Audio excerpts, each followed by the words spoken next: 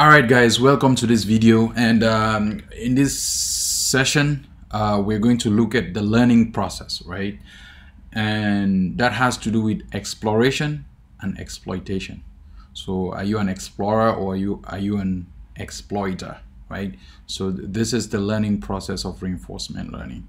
So we'll look at the differences between these two learning processes and why and how they are important and how they are used in reinforcement learning. And so we're going to begin with exploration.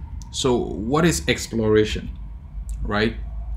So let's just give an example in real life, right? For example, for me, I'm from Africa and I'm presently living in China, right? So just living in Africa and traveling to China, I've explored a lot, right? There's a lot that I've learned here. Just like now we're talking about learning, right? There's a lot that I've learned that I'm using in my life now, right? Because I went over to explore. And I've been to other countries, and I've learned also, but I haven't lived as long as I've lived in China, so I can speak for that. And so I've learned a lot in China, and I've learned their culture, their language, and the way of life. So a lot has changed from me getting this information, which is, we can say it's exploration in real life. And machine learning systems, reinforcement learning, they do the same thing, right? So it's a way we can define exploration as a way to discover new information about an environment. So the example I given, we are living in a world, and for you to get new information, maybe you can watch movies or videos and on YouTube, how people talk about stuff. But when you travel around and then you see these places, then there's a different level of info, a different way that you assimilate the information. And then putting that in terms of reinforcement learning.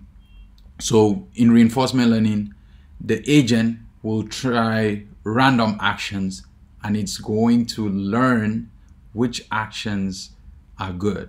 So by exploration, this means that you're not always going to make decisions based on your knowledge. You're just going to go somewhere random and see what is there, and then if it's good or bad, then you get information and knowledge about that, right? And exploitation, right? Exploitation is kind of like just learning about your territory. So for example, if I just stayed in my country for the rest of my life, all the information I know is about my country, and I'm going to learn to survive around just my country, right? So for example, I've traveled around the world now. I've learned how to survive anywhere in the world, right? I've learned a new language. I've learned to interact with people from so many different places. And so now I can survive in different environments, right? Different countries. And if I just stayed in my country, maybe, it's not certain, I will only be able to survive in my country because I only understand the system of my country, right? I haven't interacted with people who lived in other places to know how their systems work. And so we can say exploitation is like you only exploit your current environment. You don't go anywhere, you just stay in one place, right?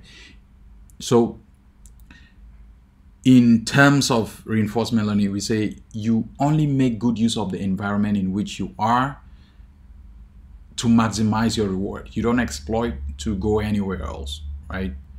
So, and then, so in reinforcement learning, we want to balance these two, right? We want to balance exploitation and exploration. If we get the balance of these two, then we really have a really good policy, right? So you can think of it like, if I take, for example, I am in my country, I exploit it and I know everything there is to do to succeed there. And then I go somewhere else, I exploit it, I know everything there is to succeed there. Combine these two, and then you have someone who can survive everywhere, right? You can put it that way. And then let's go deeper into exploration to illustrate how this really works, right? How does it work? So we've already mentioned it's a way to discover new or more information. So we're using the example of day trading.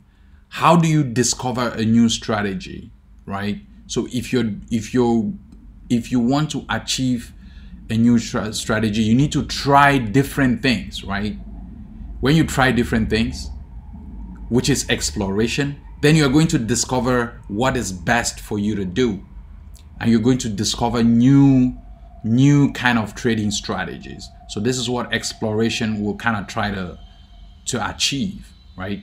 And so let's take a look at our price, our chart that we previously showed you. If this is the first video you're watching, you can go back to the previous one and get some exploration. But if you've already seen this chart, then we are fine. So let's say that this is your chart, right? So remember, we give values. So if you're in this state, so this green are states that the best states that you can be. It's the movement of the chart, right? And if you are in this state, you have to make a decision to move here or here or here. So you can go up, or you can go in the middle, or you can go down. This is buy, this is sell, this is do nothing, this is hold, right? So, and that is the same for here: buy, sell, hold. So it goes the same. Just to introduce the chart again, and this is the price, this is the time. And then what we want to do is to learn a policy that will give us the best profit, so we can make sequential decisions. When we're here, we can decide to hold, hold, hold, hold, hold, right? We'll just stay here. So no, you can't actually hold, because here you can decide to hold. When you hold, you fail, and then the next station is going to be here. Your next signal is going to be here. You'll find yourself here, and then here you're going to hold. When you hold, you will move here, and then your next signal is going to tell you that you were wrong, and then they will take you here, right? So let's just take it that way. And then, so you can take a sequence of actions, right? So let's say our first sequence of actions is the first one, we buy, right? So we buy, then we move up, and then we buy again, right? So the green is buy, right? We have green for buy, white for hold, and red for sell. So the little ball here means this is the decision we make. So in the first stage, the decision we make is to buy. So we buy, we move here. We buy, we move here. We sell, we move here. We hold, we move here. We sell, we move here. So this is a perfect example, right? So if we want to explore our environment, right? Exploration. If we want to explore, then we're going to try, like, all right, what if we were doing like random different decisions? Like here we take this decision, here we take another decision. Explore means you take random different decisions, very different from this one, right? Let's say a sequence of second actions. So you can see the first, we sell, right? Is very different from this. The second, we hold. Very different from this. So you can actually see that this sequence of actions are very different from this sequence of actions. So you can see that here, this is different from this is different from this different from this. So all these actions are different from each other, right? So it's an exploration, because we're doing something completely different, right? So we are trying to explore our environment. And then the set of third action is like we hold, we sell. So you can also see this sequence of actions.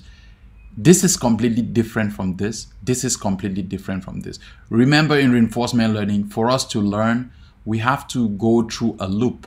So we learn by going through that loop several times, right? So the first time we go through the loop, we take these actions and we get informed. The second time we go through the loop, we take these actions. So taking this different set of actions that are very different, this is exploration. So this is how I can explain it. If you have any questions, please, you can drop your questions in the comments, or you can ask me directly. And so we have this sequence of actions. So let's look at what exploitation is. What is exploitation? Like we already explained, we're going to use our chat. So we make good use of known information, right? So let's say we first take a sequence of actions like we already saw, the first sequence of actions. And then for us to exploit, let's say we want to exploit what is in the neighborhood of these environments. So we're going to take actions that are a little different, you know. So we will take actions that are a little different from this action, this sequence of actions. Remember, in reinforcement learning, everything happens in a sequence, right? So we're going to take actions that are a little different from this, but not too different, right? You can see this action and this actions. What is the difference? The difference occurs just, let's see, this is the same, this is the same. So the difference is here. Here, instead of selling, we hold, right? So this is the only difference, which means we are exploiting. We want to try something just a little different, right? And then we have a set of third actions where we can also try something a little different. So you can see the difference between this sequence of actions and this sequence of actions is somewhere here. This is the difference, right? Here and here. And the difference between this and the first set of actions is here, right? So we can see that we are doing exploitation. There's no real big difference between a sequence of actions, between this three different sequence of actions. Meanwhile, in exploration, there's a huge difference, right? So we can see that there's a difference between exploration and exploitation. And if you can do this too, you can learn in an environment, you can learn to explore your entire environment and come up with a good decision. So usually this is a challenge in real setups, and you have to find a better way to balance this too, right? So for example, like we already explained, you can use this chart to compare the difference between, to look at the difference between exploitation and exploration.